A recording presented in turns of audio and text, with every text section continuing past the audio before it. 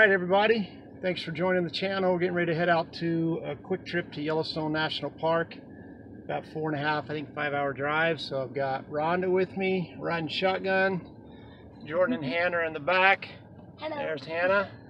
There's Jordy Bob. Both the boys are in Missouri for a short-term missions trip, so they're going to miss this one. But hopefully we'll see a lot of great wildlife. Definitely see some awesome scenery up there, and we'll get on video for you guys. So thanks for coming along.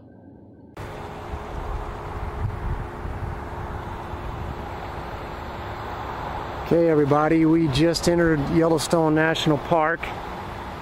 We came in from the west entrance in West Yellowstone, Montana.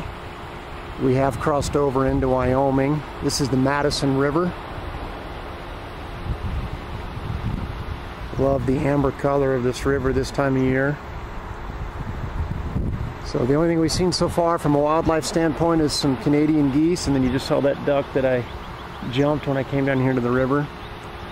But what a great morning. It's supposed to rain this afternoon, so hopefully we'll get a lot of time in before the rain comes. Hopefully we'll see something neat for you guys. Here's our first mammals of the trip, a bunch of buffaloes and baby calves.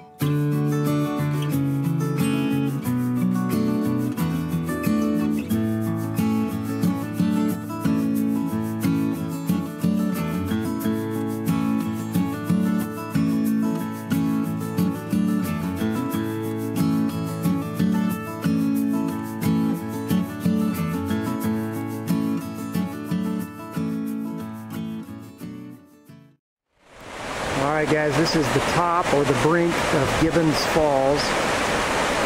Look down there, you see right where the water is going over the edge.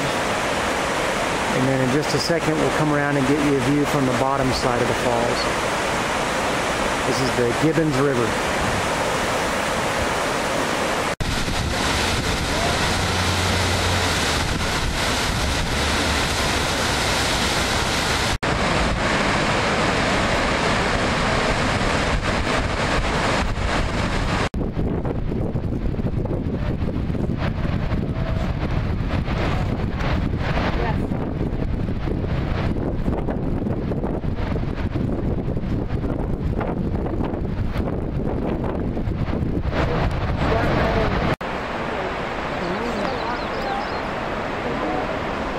Alright guys, we're walking down to the brink of the lower falls, but you can see the upper falls through the trees there. And look at all that water coming off there. You need to go right. On the way back up. Okay, right out there. Go to 大树干，不好，那个地到那个大树干看一下。没到对。猫没得吃。啊，对，这里望远镜。嗯，真的跟。 我在那接着看别人，就在那个很干的大树。啊，对，就这边上，右边那个右边一点点，看到吗？ I can't see her now. She's behind the tall tree, the biggest tall tree, yeah. Or at least from my perspective, yeah. She is. I think I barely see her. Now she's coming out from behind it. From behind it.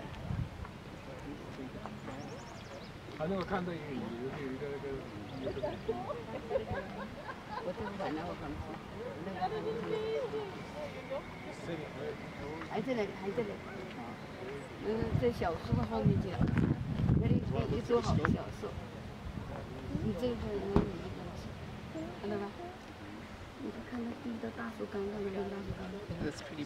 Oh, I see. She's just right there. You can see their naked eye now that she's moving. Whoa. So down right here in this first flat, so before this next hill, there's a dead tree that's black. It's just like, my finger is just a little bit down. Right, and that's what it'll do. But as soon as you're Pretty close. Can't hold still. She probably moved in quite a bit. So it can go down. Oh, I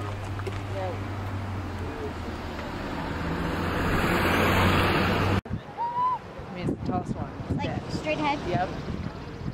Well, she's, you know, obviously at the bottom of it, to the right. So find the big dead tree in your binoculars. But you go there. She's to the right of it. See it? And is it brown? It's kind of a cinnamon color. I know it's hard. You gotta You read. can rest your elbows on your stomach a little bit, your chest. I see it. Oh, I felt a raindrop.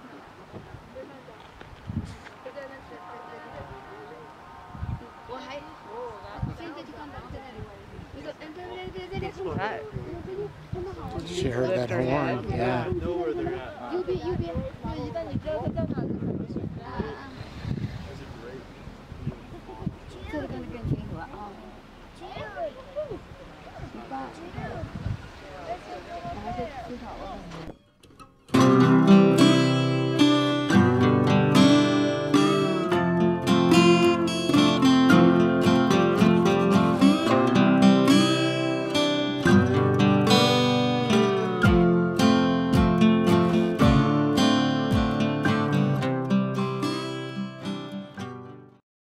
There's a bear through the windshield. 1, 2, 3, 4. So much blacker than the one we just saw. You were not there!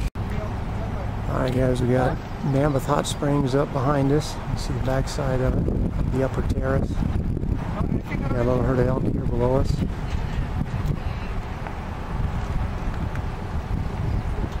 Looks like all cows and calves. I don't see any bulls. They would still be early in velvet, but I don't see any bulls.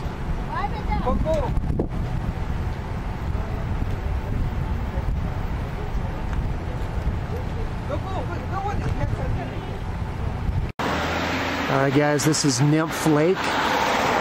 This is between Mammoth Hot Springs and Norris Junction. So you see some of the geothermal activity over on the other side there. The steam's coming up. Here's a pot right here. You probably hear all the cars going by. I'm just off the highway. That's one of the cool things about Yellowstone is there are a lot of amazing features that literally you can see from your car. And then if you have time to get off and hike into the backcountry, even more cool stuff. A couple of ducks swimming out in the lake. See if we can get them into focus here.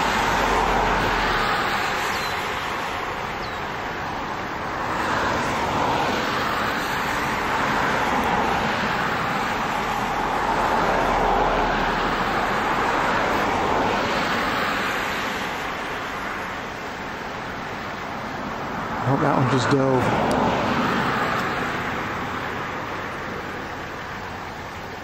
There's the other one.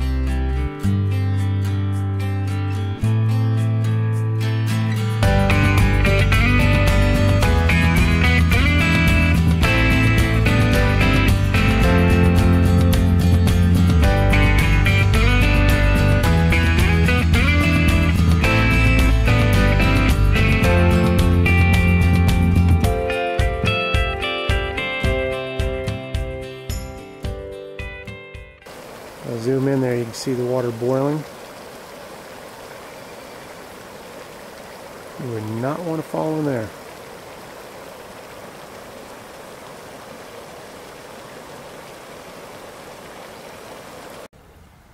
Well guys, the weather can change up here fast. We had sunshine most of the day. It did turn to rain, which they called for rain, and you can see in my hand, that's hail. I'd say that's a little bigger than pea-sized hail. It hailed really hard for about 15 minutes, and now it's past. Now it's just overcast, but you never know what you're going to get when you're in the Rockies. Alright guys, you probably noticed the topography is a lot different than the last couple scenes from our Yellowstone trip. My plan was to do the Minute on the Mountains down in Grand Teton National Park. I was going to use the Tetons for my background. But on the last day of our Yellowstone trip, it rained non-stop. And you couldn't even see the Tetons. The storm had rolled in, and the Tetons are just behind a veil of clouds and mist. So anyway, it's several days later. We've already gotten back from our Yellowstone trip. I'm going to break that trip into 2 different videos, basically one for each day. But I'm on just a real quick shed hunt for about an hour and a half, maybe 2 hours. So I thought I'd do the Minute on the Mountain. It's from Joshua 14, beginning in verse 10. It's the story of Caleb. So earlier in Israel's story, when they sent 12 spies out to look at the promised land, only 2 of the spies wanted to go and take the land. One was Joshua, the other was Caleb. And in Joshua 14, Caleb comes back to Joshua and basically says, hey, after all these 45 years, I'm ready to take the land that God told us to take. I'm ready to take my share of it. He wanted to go take the hill country of Hebron. And he makes his comment that he's 85 years old, but he's as vigorous and as strong today as he was 45 years ago. And what I just love about Caleb is that he finished well. And so I want to talk about finishing today. You know, my son is going to be a senior in high school in the fall. Oh, just had a spill there. My son's going to be a senior in high school in the fall, and I want him to finish well. And I want to finish well with him. You know, the reality is my relationship with him is going to be different after he leaves the house. Obviously, I still hope we're close. I still hope he'll listen to me. But it's just going to be a different dynamic once he's out on his own. And so I want to finish well.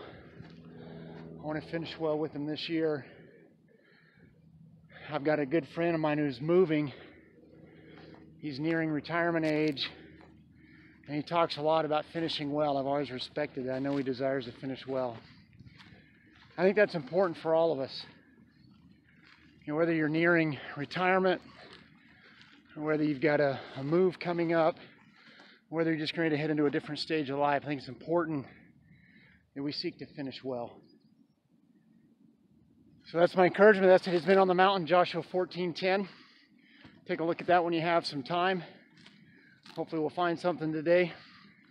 If we do, it'll be on a different video because this will wrap up the Yellowstone video. Thanks guys, have a good day.